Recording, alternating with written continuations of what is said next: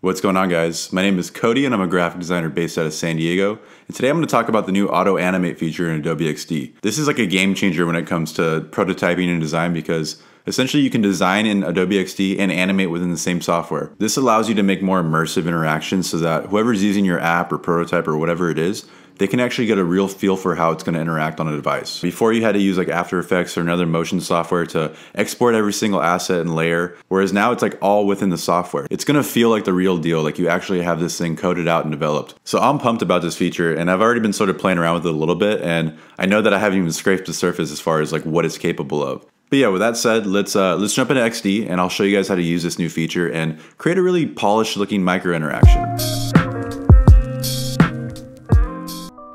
Alright, so just jumping right in, we've got a project that I started here. It's pretty minimal. It's basically an adventure type style design.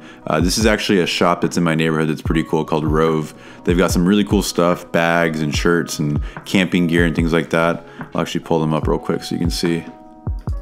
So yeah, this is their website. It's called rove.camp is the URL. And they've got some really cool products here. Backpacks, different camping supplies. They actually have this collection of shirts that are like parks projects. So, you know, a bunch of sweet designs that reflect all the national parks in the USA. So there's like a Joshua Tree one, a Death Valley one. You got hats here. So yeah, lots of cool stuff going on here. And that sort of served as my inspiration for this design that we're going to work with today. All right, so here's my design that I put together, which is basically a category page for the backpacks that they carry on their site. So I wanted it to be something that people could interact with and kind of scroll through and discover the different bags that they carry. So I was thinking that this section right here could be cards that kind of scroll left and right as you drag your finger across the screen. So you can see I already have kind of a ghosted card here that's smaller. I want this to basically come left to right so that this card will replace this one on the left. In order to animate anything, you have to have at least 2 artboards so that you're actually creating a prototype, because a prototype doesn't consist of just one screen. So in this case, we're just going to duplicate this artboard. We're going to hold Option or Alt and drag over here to the right. So this artboard serves as our start state, and this is going to serve as our ending state. Now they look the same right now, but we're going to make some tweaks here. The first thing we want to do is select the element that we want to animate. So in this case, it's going to be this whole first card and this text. What we're going to do here is we're going to go up to the prototype tab and see how we now have this selected and we have the ability to basically move this element. We're going to click this little blue arrow and drag it over to this artboard. That's basically building the relationship between the artboards so that XD knows that these two things are going to be animated together. Now, if you come up to your drop down for triggers, you have a few different options. You've got tap, drag, and voice. Now, we're not going to talk too much about voice right now. That'll be another video, but I know you guys are looking at that. We're going to go with drag. And the action that we want is auto-animate. And let's just put some easing and out on this. Now, we'll come to our second artboard and we'll just move all this information over. Let's just preview what that looks like really quick. Let's select our first artboard and go to the play button. Look at that. Now I'm able to drag this over. It's magic. Now that's cool, but we still want to make this a little bit more dynamic. So I think what we're going to do is, as we drag this item over, we want this rover pack to get bigger and sort of take the main stage. So in order to do that, it's simple. We literally just go and resize it. See, it matches our other one.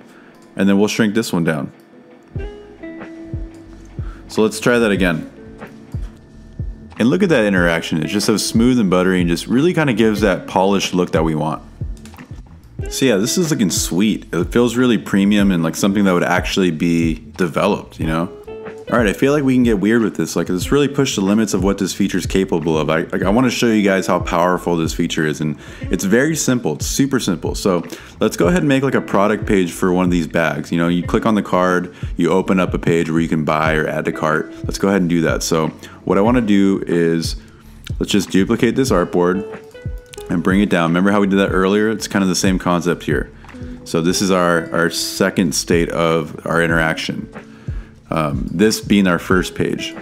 So we have to decide what we want to trigger this. So in this case, I feel like the whole card would basically trigger this interaction. We're going to drag down here. And then instead of drag for our trigger, we're going to make it a tap. So you're going to be able to click on this card and it'll trigger this interaction. Auto-animate is good, ease and out's good. Let's do maybe 0.8 seconds. So there's a little bit of a delay. Now, On this second screen, we have to decide what we want to happen. So I kind of want this bag to take center stage and everything else can go away because we don't need this hero anymore. We're basically on a product page. So I'm gonna go back to my design tab just so that I have more control over all my elements. I'm gonna move you out of the way. And I think I want this, I think I want my image to kind of bleed off the page and get bigger. And maybe it moves up about here. And then maybe our text comes above the image. And maybe we even left align this little guy up here. This is where you can kind of just play around and see what works, kind of through trial and error. And let's see, I want this view more to come completely off screen. I want this to get out of the way. So let's go ahead and preview what's going on so far so you can kind of see what's happening as we're doing this. So go to your home screen, click play, and look at that. It's already starting to do some cool stuff here. I'll play that again. Whoa. And so we have a background blur on this nav bar so you can see when that happens, the image is actually kind of going behind it and you can see it through it like rice paper. All right, cool. So we're getting there. Let's do some more stuff. I think that maybe we could put like a close button here that is like derived from another element. So if I select my artboard, let's zoom out a little bit. I want this this sort of like clay color, this color block to come back down here and basically make like a button to close this so you can go back to the previous screen. So I'm gonna grab my color block and just kind of bring it down.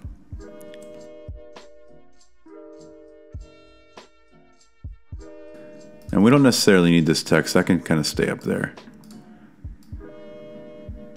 Maybe it's a perfect square. Let's do like 120. Ooh, that's not 120. 120 by 120. Sometimes you gotta zoom in just to see what's going on here.